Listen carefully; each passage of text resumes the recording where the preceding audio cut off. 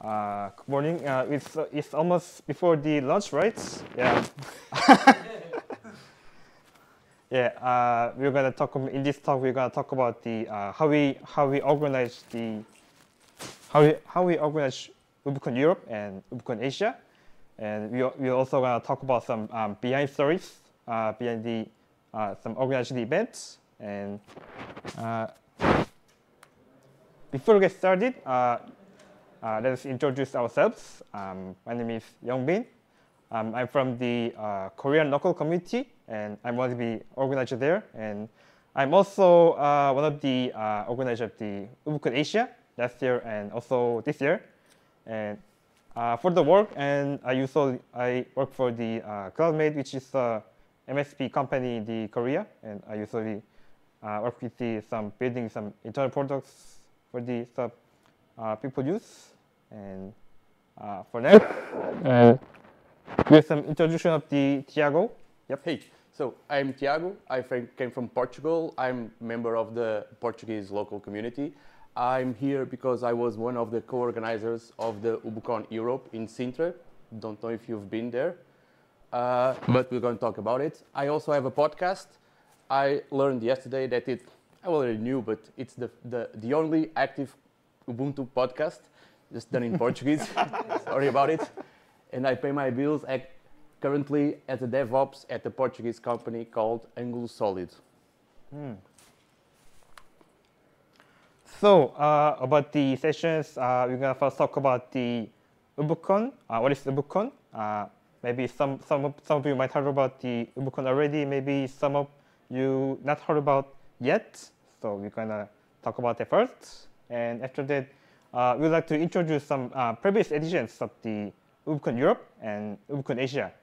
And after that, we're going to talk about the some whole process of the organizing and completing the Ubucons, like some beginning of the organizing the event, and some during the event, what we do during the event, and some other after Ubucon stuff, something like working with the photos, videos, like we also work with the some accounting. Yep, we're gonna talk about that. And first thing first, let me give you some introduction about the Ubucons. The Ubucons basically is also some kind of some gathering of the Ubuntu community. Like we're just having a gathering here in the Ubuntu Summit or some other Ubuntu Developer Summit. But I think the most difference between the Ubucons and Ubuntu Summit will be who usually organize the event. So like the Ubuntu Summit and the UDS here, it is usually organized by the canonical people. And compared to the Ubuntu Summit, the Ubucons are fully driven and organized by the Ubuntu community. So of course, Canonical also participate in and provide some help with the organizing event. But the Canonical at the Ubucons, they're usually like more like just a sponsor rather than a organizer. So it's fully driven by the community. And Ubucons also usually give some more focus on the local communities. Like if you ever look at some list of the Ubucons, there's like Ubucon Europe, and which focuses on the European local communities, and we have Ubucon Asia, focused on the Asian local communities. I heard that there's also a Ubucon America, right? Latin America. Latin America. Thank you. Yep. Yep. And there's also Ubucon at scale, right? Yeah. Thanks. Yeah. So it's usually gives some more focus on the local communities. And Tiago will give some introduction of the previous editions of the Europe. So in Europe, there have been 4 editions. The first one was in Germany. It was a big surprise. Yeah, everything. Yeah, it was in a perfect place called Unperfect House. I think it's something. Yeah, did I spell correctly? Yeah. Thank you. So. We don't use group photos at the moment, so this one was the best I got from there. You can see Jane Silber, actual CEO at time. She was there also. I'm also there. If you can find me, find Wally. Then there was a next one. If you can move the slide. Next one was naturally on France, because the French loco is very well organized and very consistent. So after at the end of Ubucon in Hessen, they stand up and say like, next year we'll be in Paris. No group photos also, so sorry. But it was like, it happened, they do Ubucons every 6 months there, so they just make it bigger that time, at the time, and invited everyone from all over Europe, all over the world. How large was it? Oh, they don't count the numbers because there's no registration and no entrance control. But they expect to have like 600 people, but not all Ubuconers, because that's at Cité des Sciences, something like that. It's like a cultural center, and it's opened not just for Ubucon but for other events. So the entrances were counted like globally. Okay, so in Essen we have about nearly 200. yeah. Then there was the third edition, was in Spain, in a place called Gijon, nice Sidra. I don't know if you've been there. This is the group photo. The venue was a very special place, very historical place from the municipality, and I think was here that we started to aggregate cultural events to the Ubucons, not just the talks during the day, but also the parties, dinners, lots of sidra. It was here. It was in one of those sidra nights that I remember that on the LTS from 2018 was almost delayed because there was some probably one of the flavors, and some guys were drinking sidra. And two doors to the right, there was two guys fixing bugs and trying to make schedules. And it came on time, okay? It's like 10 minutes before midnight, it was out. So, and then finally, we have the edition in Sintra, which I co-organized, and it was, in my opinion, the best, sorry. But it was 4 days of talks. We have 3 days of cultural visits around the village of Sintra. We have an agreement with the municipality so that we have free entrances on the most popular monuments in Sintra.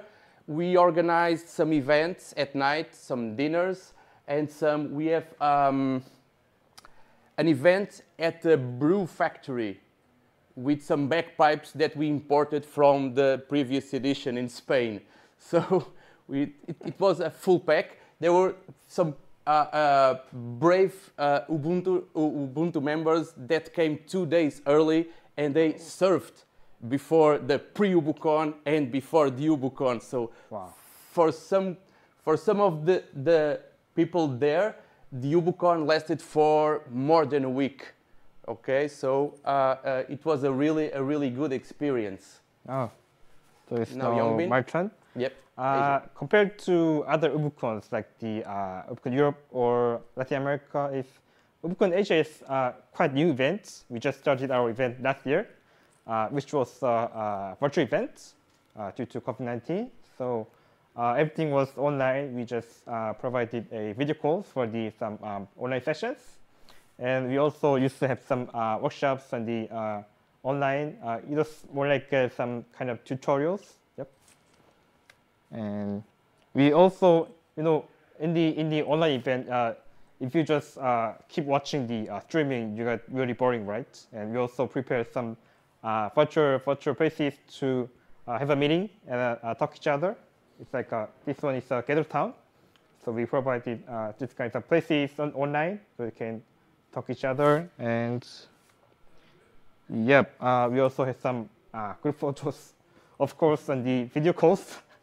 It was taken right before finishing our Ubucon last year, and other many some interesting activities. Like we also had some social events and the gather time, something like finding a treasure. If the people find the treasure, we just provide some gift code for some kind of swag like t-shirts, hoodies. Yep. So that was our previous edition of the Ubucon Asia. And this year, we are organizing first in-person Ubucon Asia in Seoul, which is only 2 or 3 weeks ahead after this Ubuntu Summit. We are really working hard, and we've been submitting some papers. So if you're interested and plan to fly to Korea, it would be nice to see there. So yes, we are working hard on the in-person event. So let's talk about the organizing Ubucon. Tiago will be giving some introductions. So I will talk about how we organize in Portugal. So I cannot speak about the others, so that I wasn't there. But in Portugal, the first thing we did was, and this should go at baby steps, but with a fast pace. We start by building a team. We cannot do it alone. And it's very important because it's with our team that we decided when we want to do it and where it's the best place to do it. Never decide that alone, so that you can then feel isolated. It's not a good deal. Then you must choose how many sessions. It was the next step. How big we want the Ubucon to be.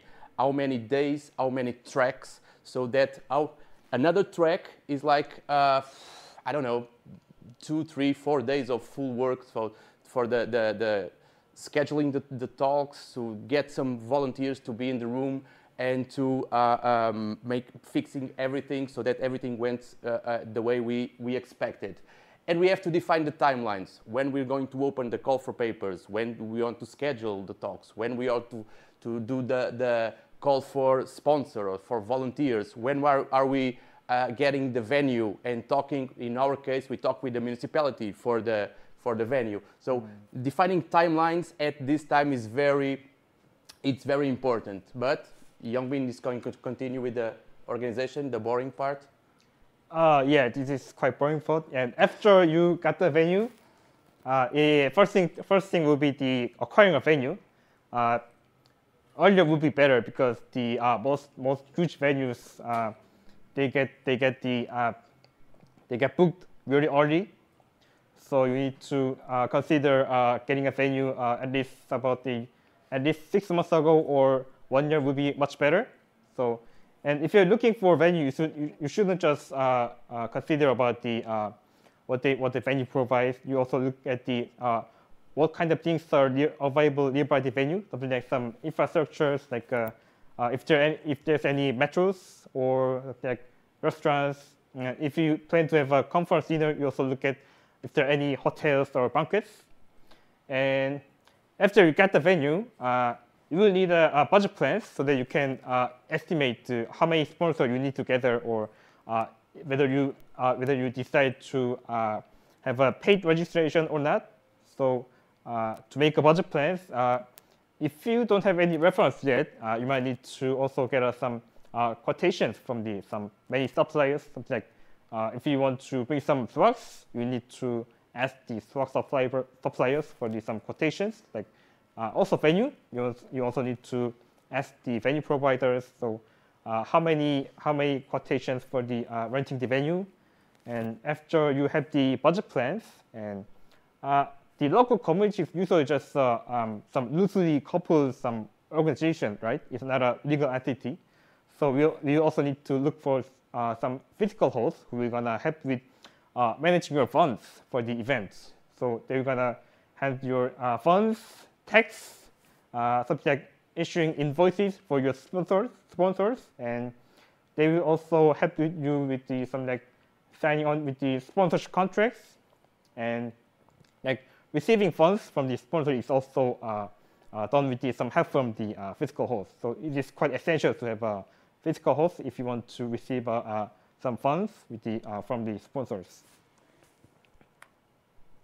So next will be the calling for proposals and sponsors. This is also quite important part. There is many stress during the something like call for proposals and sponsors. Like during the calling for proposal, I think you would really work hard and gathering some speakers, but you would not usually see that they just not much proposals even you work hard. But please note that many speakers usually they just submit their proposal just before the deadline, so you don't need to worry about that. If you think it's not much enough, maybe you can also extend the deadlines. That would be also helpful, so that they can rush in to submit their proposals. And there's also some pains with some reviewing the proposals. Like sometimes there are some duplicate topics, and we can also have some spams not really related to Ubucons, and there can be also some too long abstracts we cannot even read or review. Yeah, and also for me, calling for a sponsor was also quite difficult. Same last year, and this year was also difficult. So to look for sponsors, you will need to usually talk with the marketing department of the sponsors, because they usually sponsor the event for the marketing some marketing purposes, like to hire some developers, engineers, and promote their companies. So you're gonna need to talk with them marketing team, and this will be also better with the earlier contacts, so that because they usually have some limited budgets, so earlier will be better. And you also need to think about the whether you're gonna put the attendees first or sponsors first, because both are really important, right? Both are important for the events. If you don't have any sponsors, we have no funds. We don't have any attendees. We just don't have any events, right? Both are very important, so it's quite difficult to choose, or how can you find some balance between them? And for me, the sending some sponsorship proposal, like emails, it was feel like I spreading my resume with when getting a first job. So yes, I was this year spreading a lot of proposals with some bunch of sponsors. Like you can usually find their contact on their websites. Yes, I was working very hard with that. And selecting proposal is also quite difficult, because always the slots are limited because of some times and some physical things, right? Physical spaces. So you might need to drop some proposal, even that looks very nice. So you will need to choose some other things instead. And in case of the Ubucon Asia this year, we have some kind of interpretations on the main hall. Well, it would be nice to assign every talks on the main hall, but if you have a lot of talks, but you cannot really assign everything on the main hall. So some sessions will be also assigned in some other rooms. So that should be also something you should consider. And inviting speakers in person is also something different.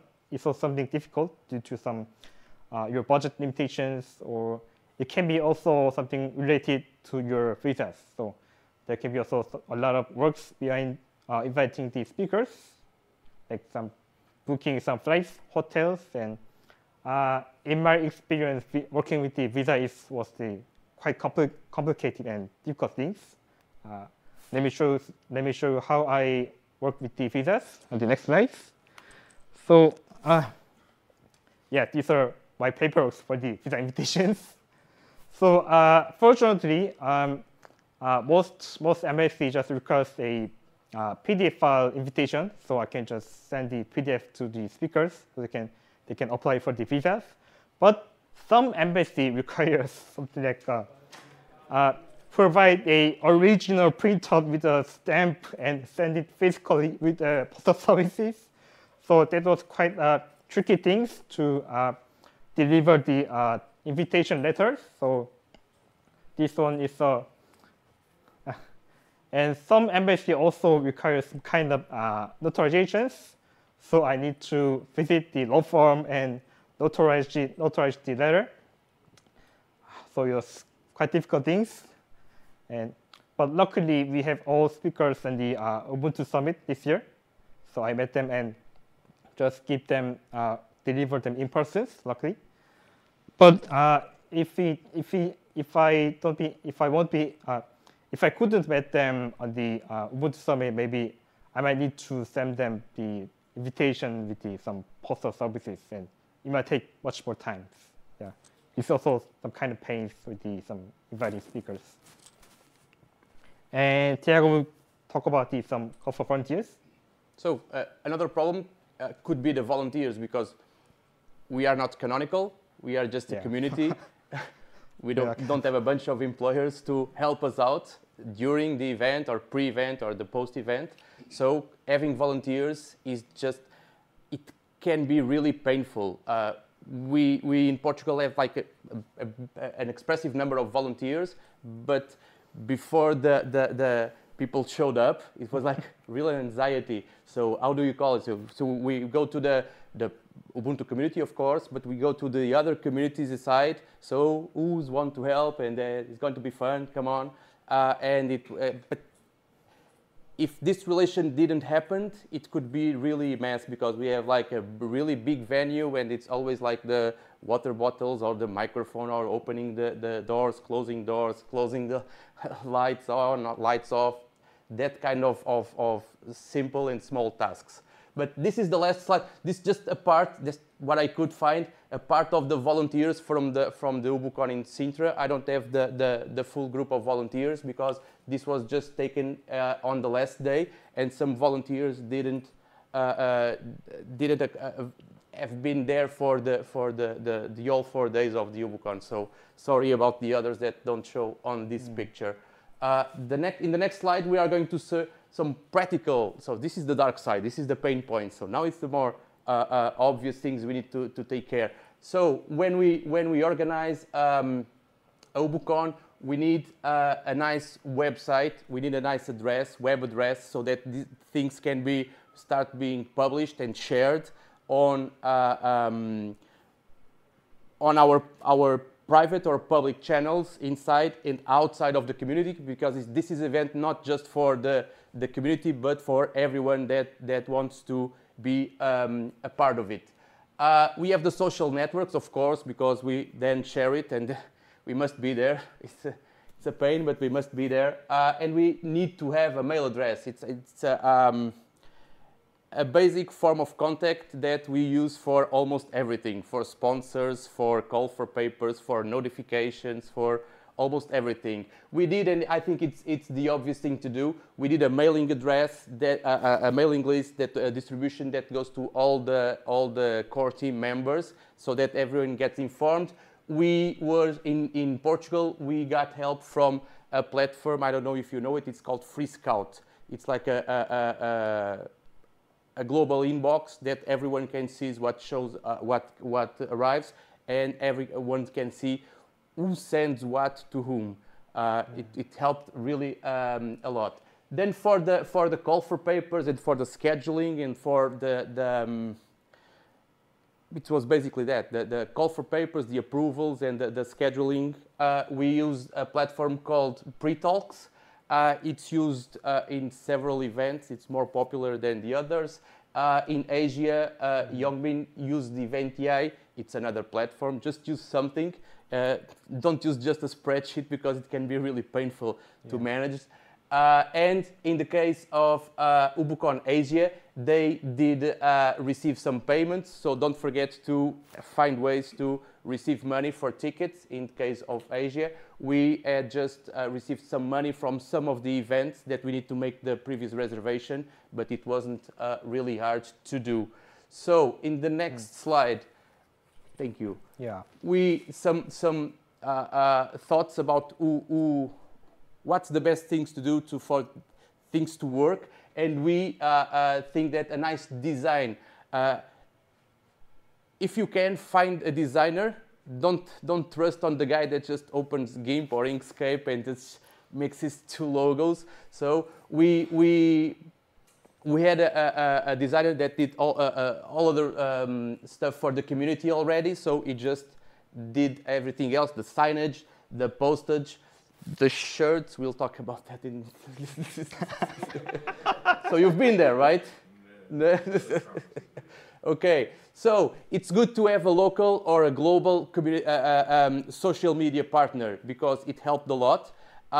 If that media partner is Canonical, helps even more. So everyone usually follows what Canonical publishes. So if Canonical, it normally does, amplifies our posts, it helps to get visibility. You can go to the traditional ways and print some posters and go to schools and go to universities and make some college. And you can also, we didn't do it, but I know that in Asia they do that. We paid some ads on social networks so that it can be spread wider. So this is also marketing. This is difficult to understand for people that don't went to Sintra, but I will explain. I need to put and remember this picture and the next one because this was actually the right poster that we have on the front of the venue. The right poster with the wrong logo. It's from the municipality, the guys from the venue. And when we fixed the logo, the designer got messed up, and what showed up here was Ubucon Portugal 2019. I don't know why, but just 2 days ahead for the Ubucon, we have to reprint all the badges, all the signage, everything, and nobody looked at the title of the poster. So when we were settling things up in the day before the Ubucon, say like, ouch. Maybe no one will notice this. And it stayed there for 4 days, and it's on YouTube. You can watch it. On the last day, I did a presentation talking about the bug on the poster. And said, oh, that's why it was called Portugal. So we like Portugal, we love Portugal, but this was actually Ubucon Europe, not Portugal. Okay? So, next slide, swag. Everybody loves swag. We prepared a nice kit to deliver to every participant. This one has a bug also. We printed 300 shirts like this one. I call it the bug shirt because it doesn't say Ubucon Europe also.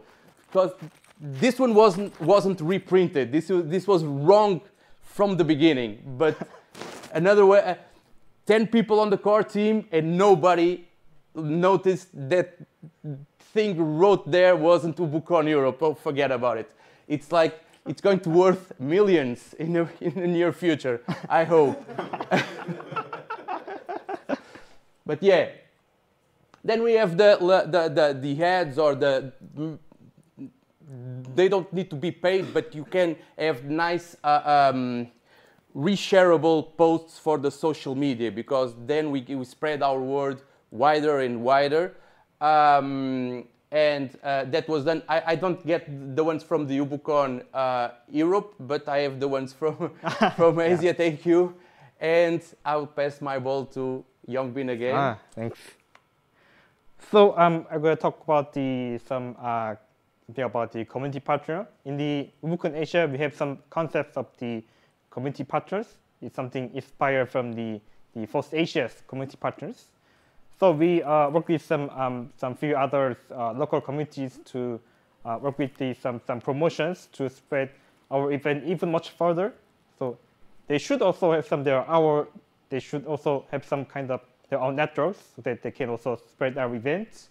And like this is, for example, we leverage some kind of we have some partnership with the OpenStack Korea. So we ask them to spread our events. And on the right, this is a Linux user group in Indonesia, and I didn't expect it, but they even have some kind of roadshow to introduce about the Ubucon Asia. So it really helped to spread our event, and bring even much diverse participants and even much more people to the Ubucons. So you can also leverage some kind of some other work with the other communities to spread your events. So let's talk about during the Ubucon, what happens on the happening at the middle of the event. So first thing would be managing some logistics. Logistics should be something like bringing some microphones for the speakers and like water bottles, and it can be also working with some receptions, so you can help with some attendees to check in to the event, give them the badge. There will be some important things to handle. And we also need to handle recording or streaming of the each session, so that we can also have some recordings of the talks, and you can also watch that after the event. So, and if you want to also stream your event on the online, you will also need to bring some other professionals, some suppliers, or maybe you can also bring some volunteers who have some professionalities in the working with the streamings. And then you should also have some moderators, so that you can also manage each rooms and tracks, okay, so that they can also introduce some speakers and receive some questions from the attendees and ask them to the speakers. And the one moderator cannot handle every sessions, right? Every rooms for the all time. So we should also have some multiple moderators and have some shift schedules for them. And you cannot just have a sessions in a row all time, right? We also need some kind of breaks. We also need to prepare some kind of coffee breaks. Maybe we can also place some kind of drinks or some snacks there, so that they can enjoy with while they're talking with the other participants. And distributing swags is also be important, so that they can bring some T-shirts to their home, and they can also remember about some memories about some Ubucons. So next will be about the social events from the Tiago. Yep. So as I told you before, we have a full pack of social events before the Ubucon and during the Ubucon. So for everyone that came with family, we had like the visits, the cultural visits, the days before the Ubucon, and then we have some after the everyday. We have some dinners, some drinks, some parties. We celebrated the 15th birthday of Ubuntu in Sintra, and we had there's the brew factory in the top photo. So this was really challenging to organize also the social events, because it's not just everyone got there. No, we just fixed the restaurant or fixed the bar or the brew factory, and we reserved everything. We had some drinks and some food prepared to receive, and some payments for people to attend also. And we have to manage that part of the I don't know if it's a problem, but it's made to be. But everyone loved it. I think that's what the more vocal people told us, and we enjoy doing it also. So the next slide will be the after Ubucon, and now we'll pass my ball to Youngbin again. Yep. Let's also talk about what should we do after the Ubucons. Just saying just at the closing, there will be some kind of closing speech at the Ubucons, and just saying see you next time is not an end of the Ubucons, right? We still have a bunch of things to do even after the Ubucons. Something like we should also need to work with some photos and videos for the sessions, and for the photos, we will work with some editing photos. Maybe we can also choose which photos to publish online. And for the videos, if you stream your events online, there might be some kind of very long videos, and you will need to split it onto each session's videos, which is a very boring and repeated job. And you also need some help from the volunteers. Maybe also you can also consider about the automating the process. So you also need to work on that, and we also need to publish some numbers and statistics about your event, something like how many participants were on the event, or what kind of job did they have, or on which country they have participated. Like there can be some participants from the Korea, Japan, Taiwan, or like the Ubuntu Summit. We can also have some participants from the Portugal, US, maybe Canada, maybe. Yep, we can also have some statistics with that. And if we have some numbers and statistics, it will be also helpful for the next organizers, so that they can estimate their event skills and their budgets. And it is also helpful for the next sponsors, so that they can estimate about the next event and whether they decide to sponsor the event or not. And choosing the next location is also important, because it is earlier better to choose the next location and the venue. So if you didn't decide the next location yet, you will also discuss and make decisions. It can be some kind of accept some kind of call for host from the some organizing team who decide to organize, or maybe you can also just have us have some discussions to make some consensus on the next locations. And working with the accounting, which is boring but important, right? And also managing some remaining funds. And about the accounting, don't forget to receive some post-event sponsorship funds. Many big techs, because of their financial cycle, they frequently, sometimes they pay their funds after the event. So don't forget to receive that. And about some kind of hotels and venue, they also allow us to pay the balance after the event. And you also need to, don't forget to pay for the balance after the event. And yes, check if any financial loss. If you don't have any financial loss, which is good news, but if you have any loss, you need to deal with it anyway. So don't forget to check that. And if you don't have any loss, which is good news, maybe you can also decide what you will gonna do with some remaining funds. Maybe you can just keep it for the next events, maybe for your local events or some next Ubucon organizers. And maybe you can also just donate the remaining funds to some open source project. Like for the Ubuntu, we have Ubuntu donation fundings, right? You can also donate there. Maybe some other open source projects can also donate there. So Tiago has some advices for our next Ubucon organizers. Yep. So the first one is start organizing earlier. Okay, it's always too late when we start. So if I agree. plan with 1 year ahead, I think it's probably enough. But if we started 1 year ahead, maybe we needed 2 more months. So earlier, the better. And don't be shy. We cannot do everything ourselves. So please ask for help and try to get help from previous organizers, from other communities that may not be Ubuntu related, but friends, because we have friends in all other places. And we work in IT, most of us. We are open sourcers. So please reuse everything you can.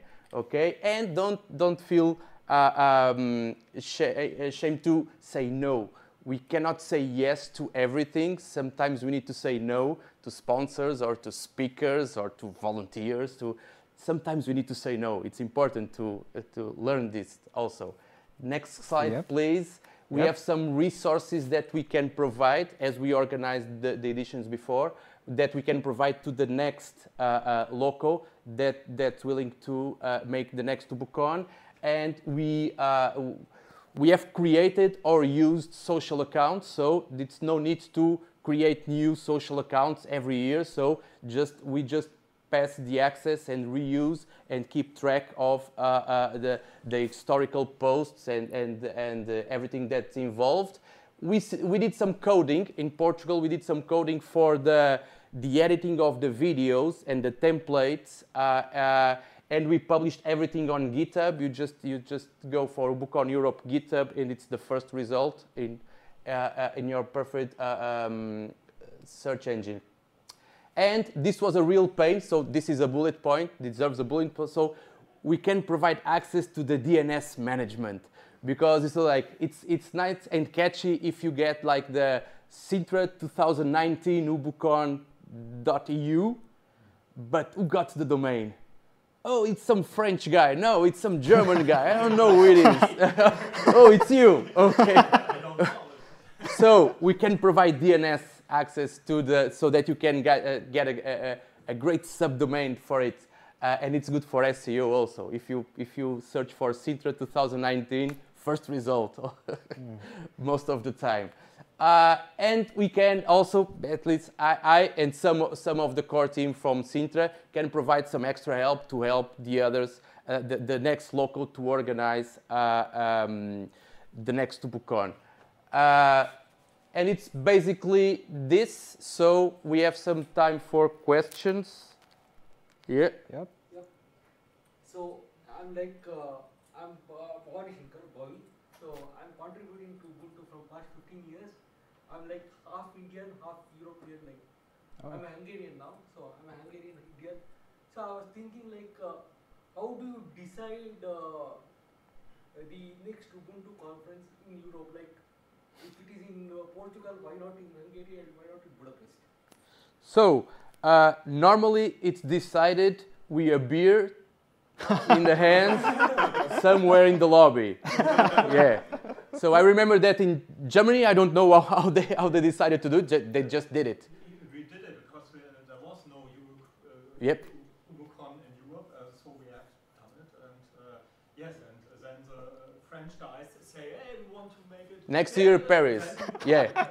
When we were in Paris with the beer in the hand, the people was like almost pushing this Portugal or Spain, Portugal or Spain, Portugal, Spain. So Marcos Costales took the lead and organized it in Spain.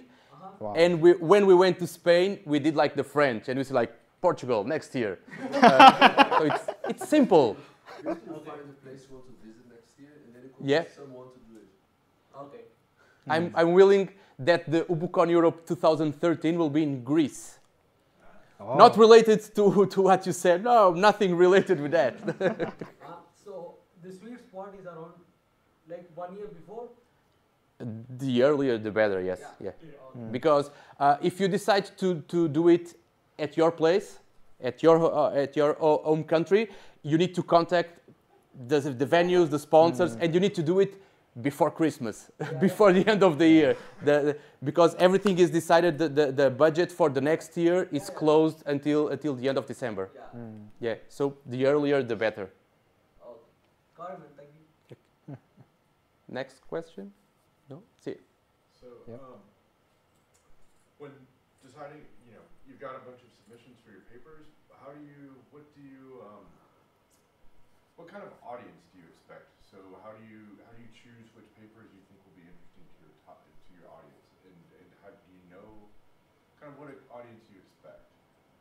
So, in Portugal, I think that was one of the hardest tasks, to choose and to decline some talks.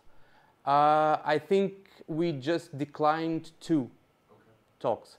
And one thing that we want to do was to have big breaks, so that if something gets delayed, we have a big break to compensate that. So with big breaks, 4 tracks, almost all submissions got accepted, and we just needed to figure out what makes sense to be in the room 1, 2, 3 on the main auditorium. It was just that decision that we needed to make. So because Ubucons, we don't charge for tickets. We just ask for registration for the size of the T-shirt, because we offer the T-shirt.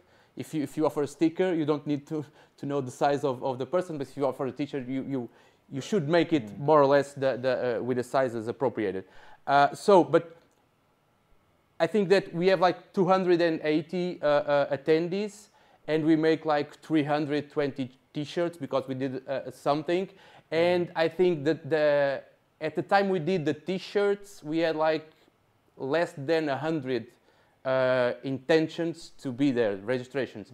So there are lots of people that went to the Ubucon that didn't even register. So it's open to everyone. Everyone can show up. We have lots of Ubuntu enthusiasts, but we have lots of curious people and some criticals also. They are everywhere.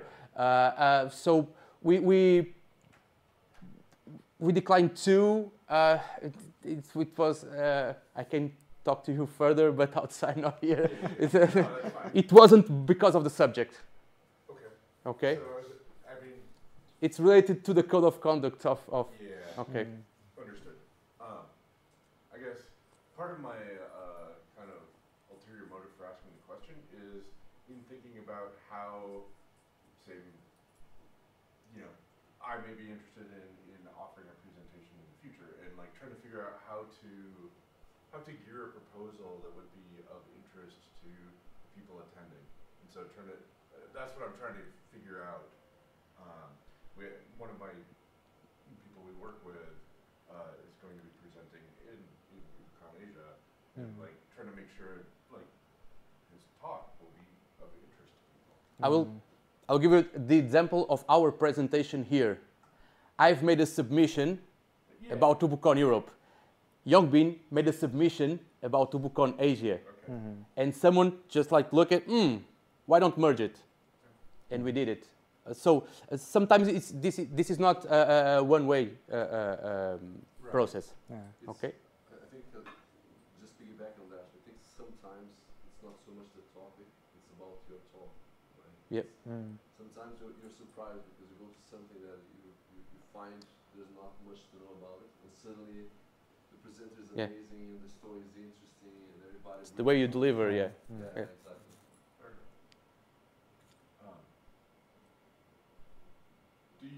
So you said for Ubucon Europe you don't ask for a paid for registration. Yep. Do you take donations? We had some sponsors. We have some. So I'm familiar with a conference in Portland, Oregon it's a security conference, the B-Sides conference, and so it's intended for, like, it's a local conference. It's intended to be like, here's a smaller, less high-profile conference where you can, present what you're working on that's interesting, but it's a little lower stakes than trying to be like, oh, I'm going to go to DEF CON and present, or I'm going to go to something big. And as part of that, one of the things they do is they try to make admission for free, but they also say like, well, if you pay, if you're willing to donate 25 or more, then you're guaranteed to get a T-shirt or something like that, right? And they end up, the community around that conference is very supportive, and it ends up contributing way more money than actually they can deal with. They end up having. It's more or less like FOSDEM, right? Yeah, maybe FOSDEM is. Yeah. Is maybe The contribution is for the shirts, but yeah. No, but we haven't received any money from the attendees. We ask for sponsors, and we have one private donator. Okay, that provided some. I can say it's 1,000 euros from a private donator that we don't know who he is. I think I know, but we don't know who he is. So it's an anonymous donator, but no direct contributions from the attendees. No. Okay. The Ubucon Asia case is about different last year. We were a virtual event last year, and we do accepted some donations. We offer some kind of donation tickets, and people can just set the amount they want. And for some people who bought the donation tickets, we just offer some kind of some coupons for buying some swags, or we also display their names on our website. So we have some kind of specific pages for listing the individual patrons. So I think we offer something like that. And we're also doing some kind of similar things also this year. Yep. Cool. Just I have a question about attendees. Specifically, how do you convince attendees to give 2 days or even a week of their time, right, to attend? You go sometimes even go to their managers, send out invitation why attendees should give 2 days or a week of their time, because they might be part of a critical team, right? And Yep. that's- So in Portugal we did 4 days, but it was 2 work days and 2 weekend days, so that people can come on the work days or on the weekend. Because one thing I learned, at least in Portugal, if you want to make a professional event, it must be on a weekday, and if you want to go like a community amateur, don't want to call it, event, you do it on the weekend. So we just get both, so that maybe you cannot attend the 4 days of the Ubucon, but at least you can do 2. If your employer gives you the 2 days, you will be on Thursday, on Friday, and if he doesn't, you just go on Saturday and Sunday. But we don't convince no one, just publish things. It's like, it's going to be great, show up. It's just this. Yeah, I think Ubucon Asia is also similar. We didn't really convince the attendees to join the Ubucon. Maybe rather than we just do some marketing with the contents about our sessions. So we are currently posting some posting about some each sessions, that some short introductions. So you can just let them. You can just tell them that there will be some interesting sessions. So you might be interested to join. So, yeah, that is what you usually do.